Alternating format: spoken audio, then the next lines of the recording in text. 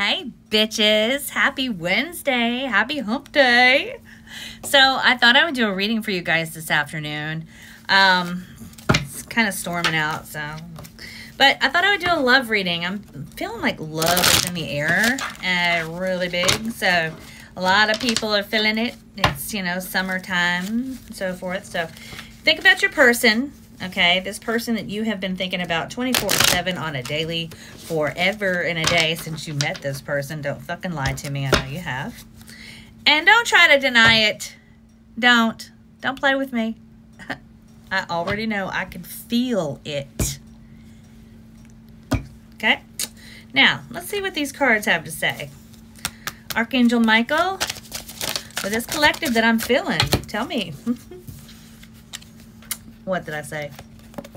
There is going to be a reconciliation between you and this person coming soon. And there's going to be a huge celebration from this reconciliation of this person and you. Okay? Yep. And it's going to be publicly celebrated. So everybody's going to be happy for you guys. What? This is a soulmate or a twin flame. No wonder they're going to be happy for you guys, because you guys are going to be fucking happy as hell together. And you're going to be the cutest couple in the whole fucking world. And all this regret that you had from the separation, from everything that's happened from before, is just going to fade away. It's going to fade away. Okay?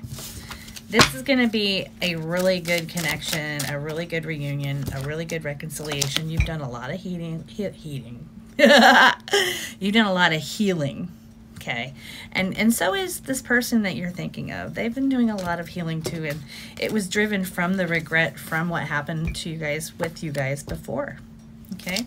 So the healing has been a huge thing for both of you, and that's self-healing, and also healing from an alcoholic addiction.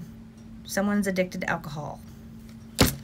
Okay, and you've been healing from that, and you've been hiding your true feelings and how you truly feel about this person. This person's been hiding their true feelings about you, hiding behind liquid courage, trying to drink you away.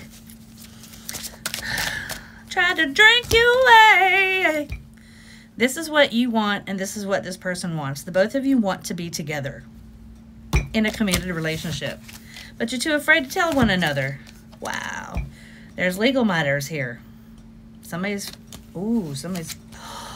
Oh, there could be a divorce. Legal matters. Ooh.